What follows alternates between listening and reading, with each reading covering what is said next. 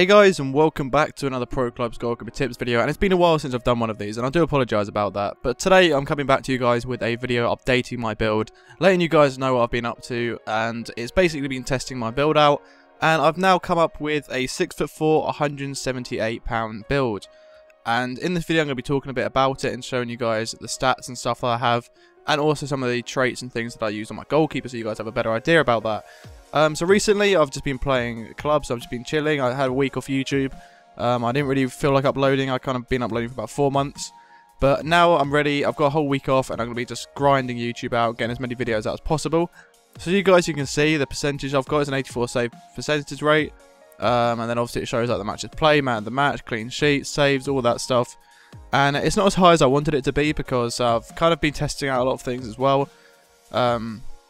Like obviously in games I test out different buttons to save, means I sometimes let in goals, but this is my goalkeeper accomplishments. I've pretty much got all of them.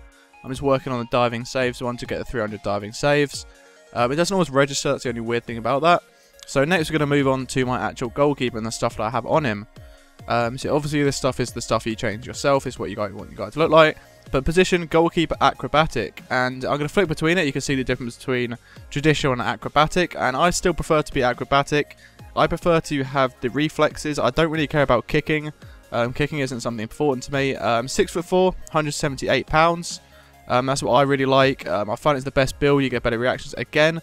Your jumping is not as good, but it's still good enough. I find that it works really well for me.